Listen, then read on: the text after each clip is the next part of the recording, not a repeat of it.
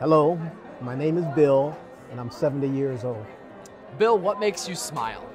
I enjoy interaction with people, so depending on the interaction, sometimes that elicits a smile. What's the most beautiful thing you've ever seen? I remember a long time ago, I was flying into Tokyo.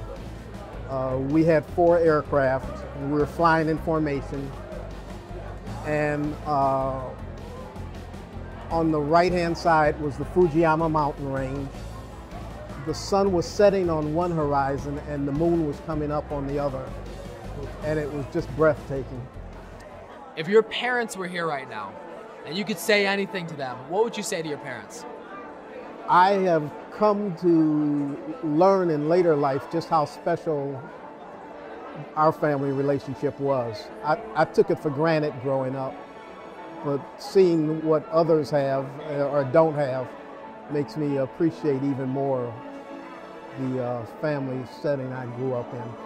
Think of the most difficult thing you've ever gone through. If there was somebody else going through a similar situation, what advice would you give them to encourage them through that hard situation? My advice, based on experience, would be that the chances are overwhelming that no matter how frightening it seems, you're going to survive it. Tomorrow, it won't even matter. It'll all be over. Can you tell us about a specific moment in your life where you felt loved? You know, I'll skip past the wives and girlfriends and go to the grandkids.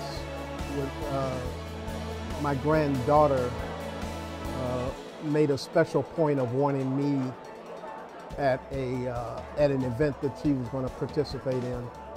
Made it clear that it wouldn't be the same if I couldn't be there. What is your favorite memory in your entire life? I went through Lamaze with my wife, and I think the favorite memory was when our first daughter was born and I was in the delivery. I was witnessing an event that was bringing into the world somebody that was going to be a part of me, and I was going to be a part of. And I knew that I had a lifetime, mine and hers, to look forward to share. They say it's the little things in life that matter the most. What are some of those little things?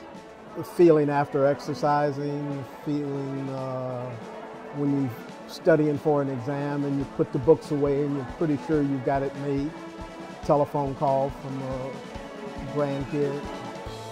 What do you feel is your greatest accomplishment? I think the relationship with my family. It's the thing that I recognize it doesn't happen accidentally. You have to put effort into it. It's more important to me than so many other things, and I've done some things that other people might put more importance on. But I enjoy the relationship with the family.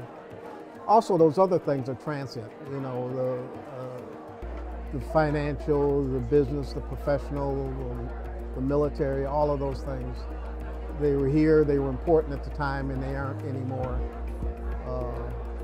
And the relationship with the family becomes more and more important. If you could share some words of wisdom with every young person on the planet right now, what would you say to them? I think I would suggest that they put some thought into what's important to them, and after they've put the thought into it,